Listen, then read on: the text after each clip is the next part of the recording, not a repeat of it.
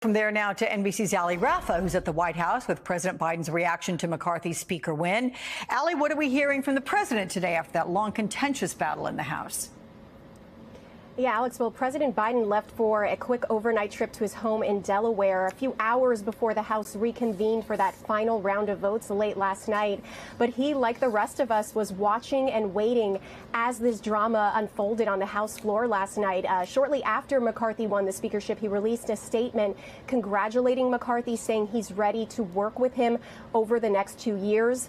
In this statement, he says in part, quote, "As I said after the midterms, I'm prepared to work with Republicans when I can, and voters made clear that they expect Republicans to be prepared to work with me as well." President Biden in this statement highlighting his own trip this week to Kentucky with Senate Minority Leader Mitch McConnell, where both of them touted the bipartisan infrastructure law and just the importance of working across the aisle to get things done. President Biden saying that now that the House has a speaker, the real work can start. But Alex, you and I both know how difficult that's going to be after House Republicans have pledged to use the next 2 years to really try to stall President Biden's agenda to launch investigations into the president himself, his family.